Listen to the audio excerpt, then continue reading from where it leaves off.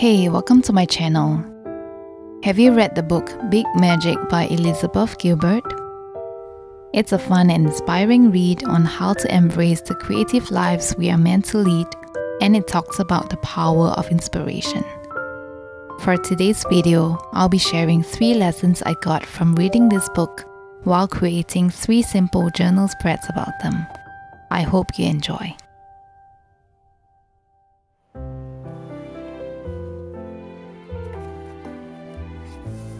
The first lesson that struck me in the book is, my creations are not me, they are simply a part of me. At first, this sounds a little counterintuitive to me. We all want to be known or associated with our best works that we put in hours to produce. But our identities are made up of so much more than just one video, one performance, one artwork, or one social media post. If we treat these creations as sacred possessions, we would never be able to let go of them.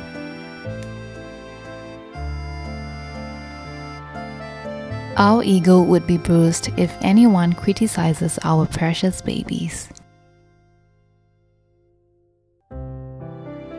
What we should instead hold dear are the effort we invested and the things we learned in the process.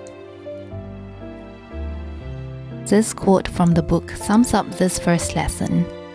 What you produce is not necessarily always sacred, just because you think it's sacred. What is sacred is the time that you spend working on the project,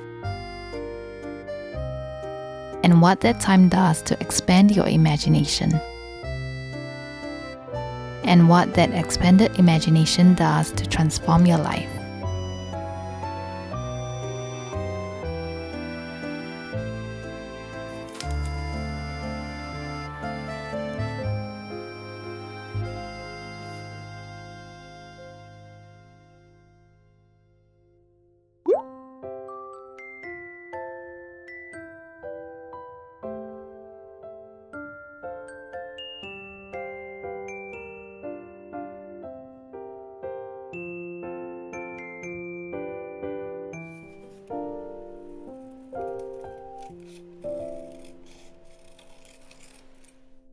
Lesson 2.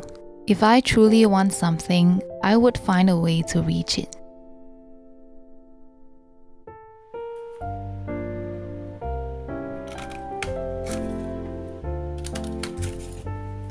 Create whatever causes a revolution in your heart. The rest of it will take care of itself.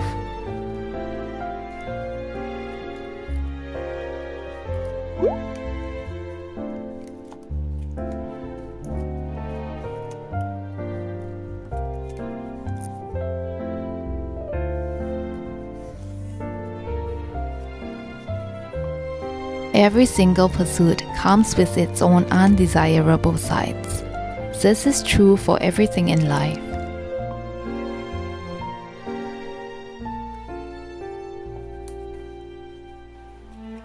I once thought that living the creative life is all rainbows and butterflies, but the truth is, as much as there's pleasure, there will be pain. Keeping reign over negative emotions and frustrations is also part of the process that I have to be willing to bear.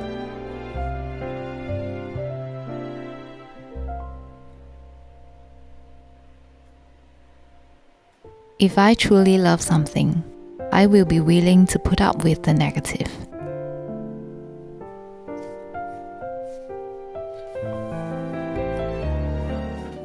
Lesson 3. Nobody really cares about what I'm doing because everyone is caught up in their own world.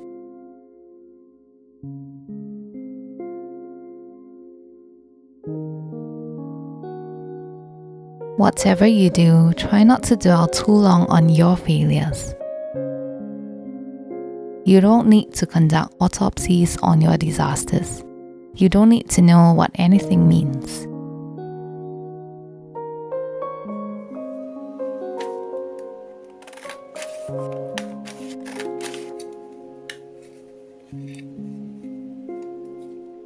There is this syndrome called the spotlight effect, where people hugely overestimate the amount of attention other people are paying to them. What I have come to realize is everyone is probably too busy living their own lives to be paying attention to mine.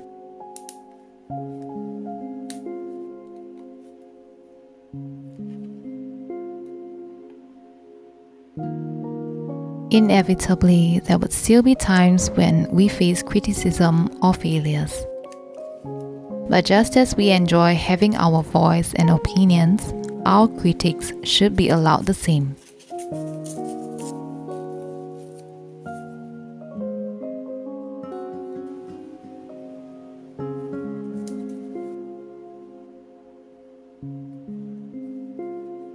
While it's natural to react or feel offended, it is now easier to catch myself and stop these feelings from developing further into long trains of negative thoughts and frustrations.